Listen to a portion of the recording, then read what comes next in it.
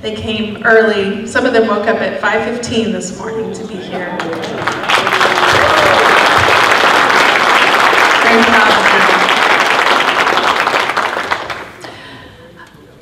15 years ago, I decided that I wanted to become a teacher.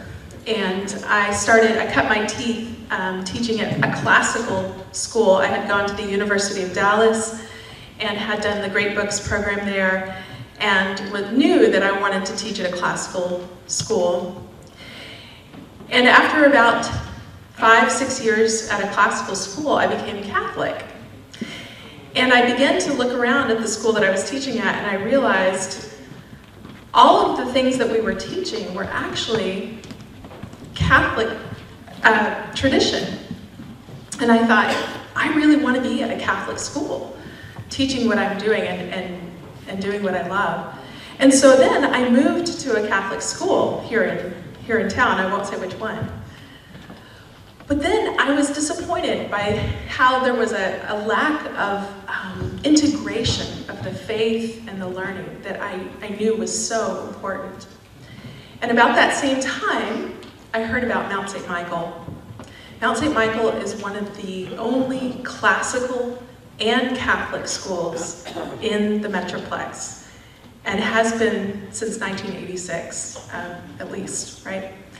And Mrs. Montgomery, who was principal at the time, had recruited me and told me about this fine campus. And I came on campus and I interviewed with Mrs. Montgomery.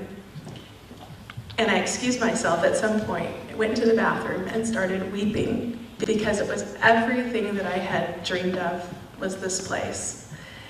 And ever since then, I have been teaching 7th and 8th grade humanities classes and religion, and have been able to share my faith and my love and passion for history and for literature to the students here at Mount St. Michael. It is a wonderful place. It's like a little jewel in the middle of Dallas.